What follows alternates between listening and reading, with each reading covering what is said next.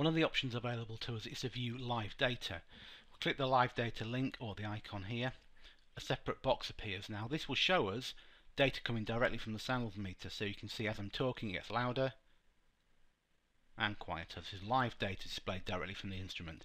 In this case we have fast weighted sound level and A weighted LEQ. We can also view this data as a time history chart, sampled once a second. So again we have blue is the A weighted fast sound level, green is the 1 second LEQ data.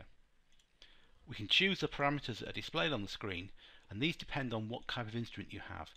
In this situation we have a CR171B, which has all the noise measurement values, octave bands, 1/3 octave bands, and also impulse A weighted LEQ.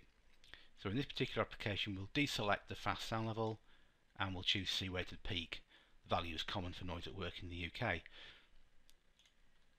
And the values have changed. We'll see the C weighted peak values are much higher. Again, in the live data we see the C weighted peak values higher than the A weighted LEQ values, as we'd expect to see. To close this window, go back to the main screen.